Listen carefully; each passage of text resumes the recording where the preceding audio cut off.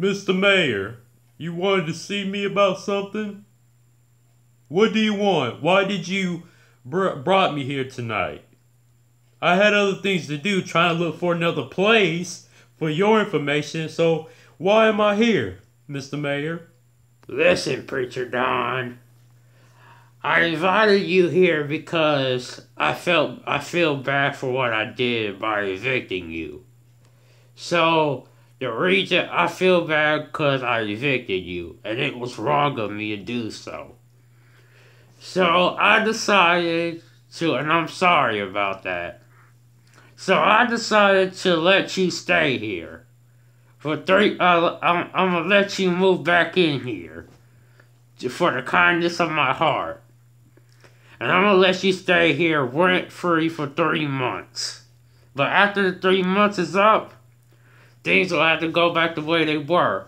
And I will be reasonable with you, Preacher Don. I will lower the rent. Really? I really don't know what to say, Mr. Mayor. I mean, this really means a lot to me. Thank you very much. I really appreciate this, Mr. Mayor. Thank you. Thank you. I'll accept it. Thank you. I really do appreciate this, Mr. Mayor. I really do.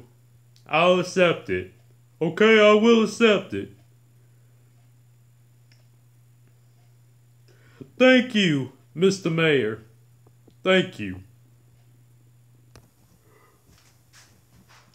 Oh, hey, Israel. I got great news. Really? What's the good news, Preacher Don? What's the good news, Preacher Don? why are you so happy? The meeting you had with Mr. Mayor must have went well. So what you so happy about? What's going on, Preacher Don? What's going on, Preacher Don? Mr. Mayor is letting me move back into the apartment. Yes. Oh, really? He's letting you move back in? Wow, Preacher Don, that is really great, man. I guess that talk I had with him really did pay off. Now, I'm really happy. So, when are you going to start moving your things back in? Israel, we're going to start moving things tonight.